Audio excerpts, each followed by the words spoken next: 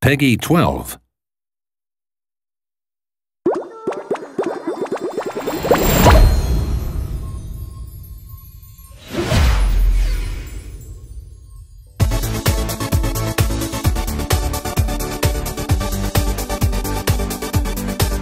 Hi, I'm Ryan Vaughn, and I'm a producer on The Sims 3 Pets.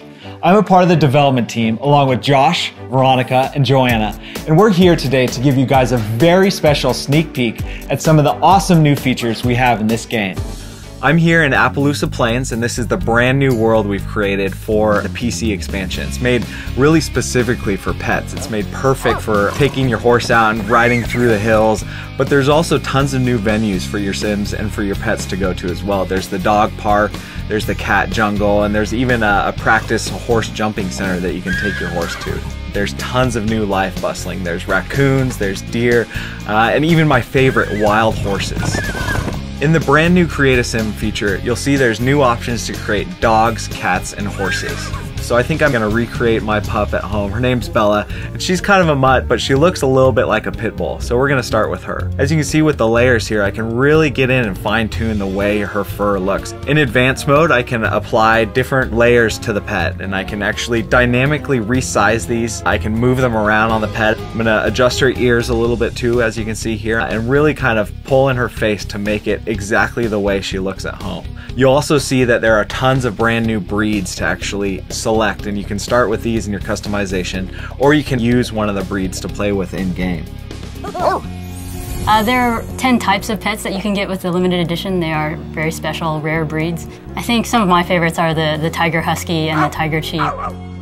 One of the things I really like to do is to make cats and dogs with really crazy colors that are bright and they stand out. You can spot them from a mile away. Then you can actually breed them together and experiment with genetics to see what kind of puppies and kittens you get.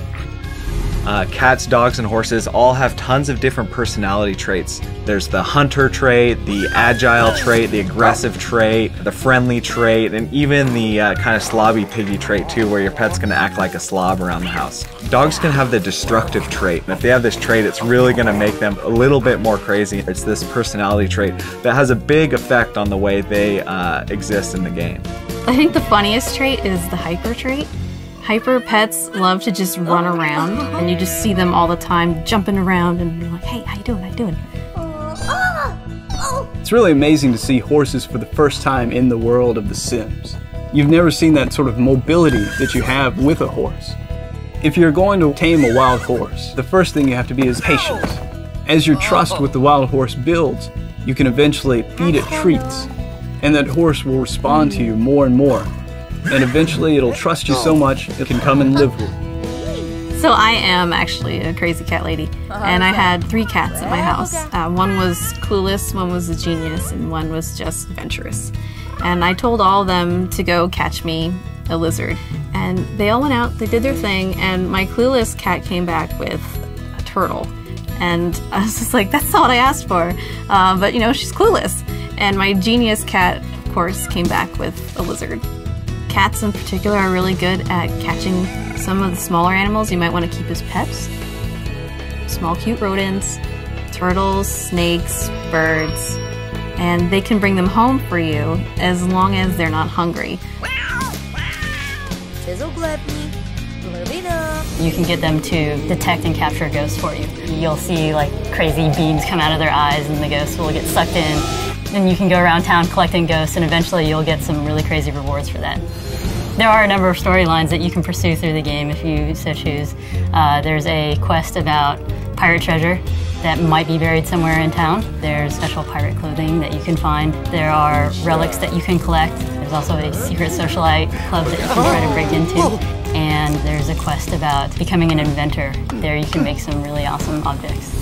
With new horse objects, I can make the ranch that I want built, can add box stalls, can put down hay bales, I can add horse jumps, I can build my own obstacle course. All this is going to make my ranch look amazing. You can approach horses any way that you want to. You can just have a horse in your backyard and let it eat grass, let it drink, play with it every now and then. Or you can build your Sim's life around that horse. You can go out and train with that horse every day, You can make them into a champion racehorse or champion jumping horse. You can put up pyrotechnic jumps and shoot fireworks out as you jump over them. You can really make a career out of it. You'll earn enough money to make a living and more. You'll live the life of a well-known horse rancher. We've got a number of new karma powers in our game. One's like transmogrify, which allows you to change any sim, cat, or dog into any other species, and it actually converts traits. So if you had a sim that was a bookworm, it turns it into a genius cat or a genius dog. There's also cry havoc, which makes all your sims bust out and fight each other. They become very, very aggressive. One of the coolest features that I think is in the Sims 3 Pets for console, specifically Xbox, is the Connect voice commands. You can think of Connect voice commands as verbal shortcuts. Right now she's in her athletic wear. I could switch her over to everyday wear. Switch to everyday. She looks pretty good here. Go to shoes. And it'll pick out shoes. Switch to swimwear. And there you go. So it's much faster to create Sims. In live mode, you can also use Connect to direct your Sims on how to take care of their own needs and also how to socialize with other Sims and pets. Have fun. You can also share your creations with other people through the exchange. You can take screenshots in the game this year and share those with your friends. You can direct your Sims and your pets in an entirely new way.